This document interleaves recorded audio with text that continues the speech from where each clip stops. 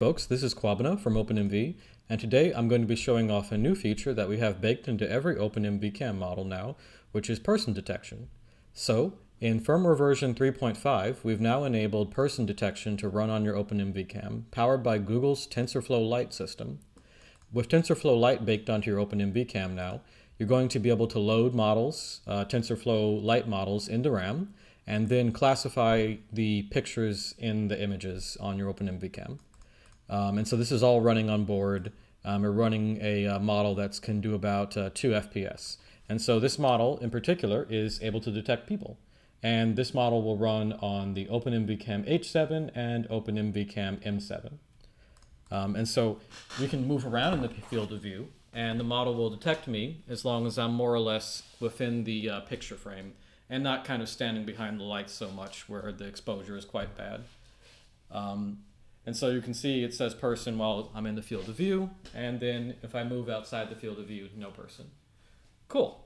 And so if we point this at the ground just to get a better image quality so that the lighting isn't too strong there, we can kind of pick up there being a person or no person in the field of view. So if I get down on my knee, it can kind of see me there and say there's a person there. And if I move out of the field of view, no person. Cool. And so this feature actually runs on grayscale images.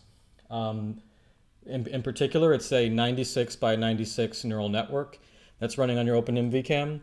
And we have all the library support that automatically takes whatever picture you feed the network, and it automatically resizes the input image to the correct size for the model, feeds it to the model, and then gets the label activations and spits that out. And so our example script shows how to go about running the network. Additionally, you can do stuff like detect not just the whole field of view, but also fire the network on different areas of the image. And so with this example, we can actually run the network on the image like a sliding window, and this will help you if you need to see more detail. For example, the network can only see 96 by 96 pixels, but with the sliding window method, you can kind of zoom in on particular areas. That'll allow you to run the network on smaller patches inside of the image to deal with more distance.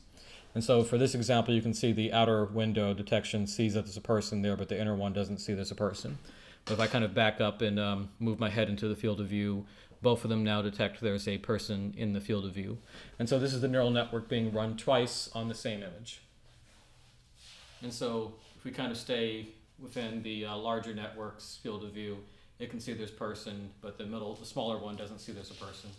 And if we move back into the smaller network's field of view, it detects there's a person there also.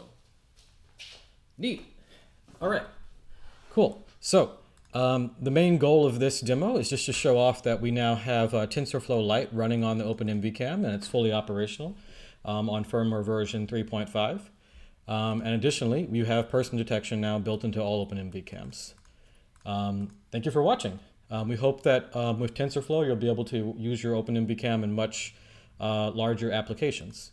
And just to note, if you'd like to train your own models, we also have documentation on how to do that. So if you go to OpenMV docs, we recently updated that for firmware version 3.5, and we also have MicroPython 1.11 running on board now, which is the latest version of MicroPython. And so if we go to the libraries folder and go to TensorFlow,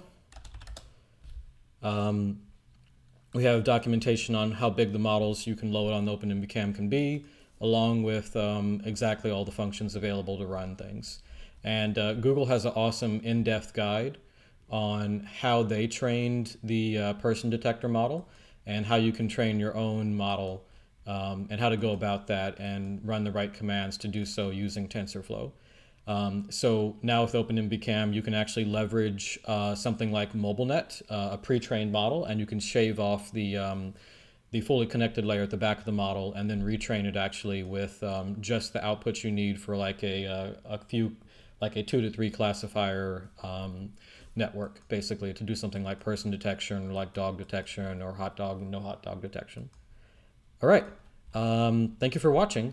And so we're going to be pushing out just more features to support making models easier to train and build those features into OpenMV IDE in the future. Anyway, that's all. Thank you.